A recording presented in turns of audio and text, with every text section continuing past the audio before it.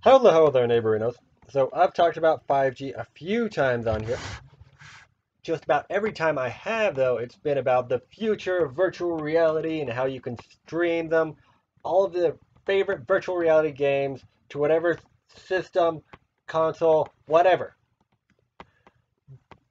So the HTC 5G Hub finally is available for pre-order, scheduled to launch on the 31st of this month, here in like a week and a half or something.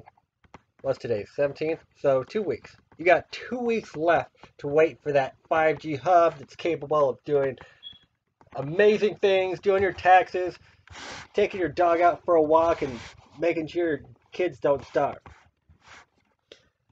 But problem is, the infrastructure necessary to do it isn't really there yet. Like, it's so young, it's still learning to walk.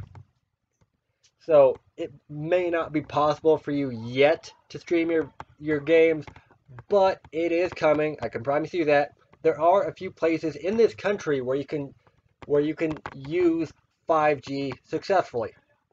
In the description down below, you can find a few different coverage maps. However, the problem is that this 5G hub is only going to be available from Sprint in the US at least.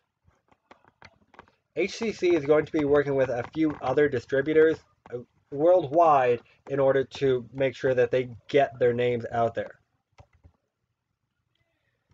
Let's see, where are they?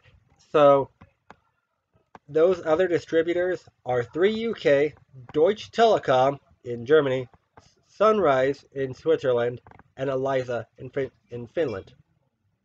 And of course, 3UK. So, like I said, it's coming out on the 31st, but in the US, it's only going to be available from Sprint. And that coverage map is also going to be here, but like I said, 5G coverage is only going to be available in a couple small parts. Let's see. Right around near the eastern portion of, let's see, what state is that? The one north of Oklahoma. I think it's Missouri. I'm not good with geography, if you couldn't tell. Got a couple spots in Texas and one in Georgia.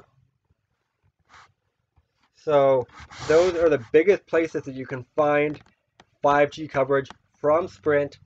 Like I said, it's going to take some time for you to actually be able to use this, for everybody to be able to use this, but it is coming. I can promise you that.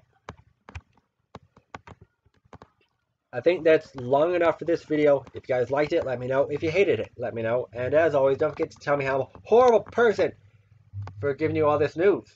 Ta-ta for now.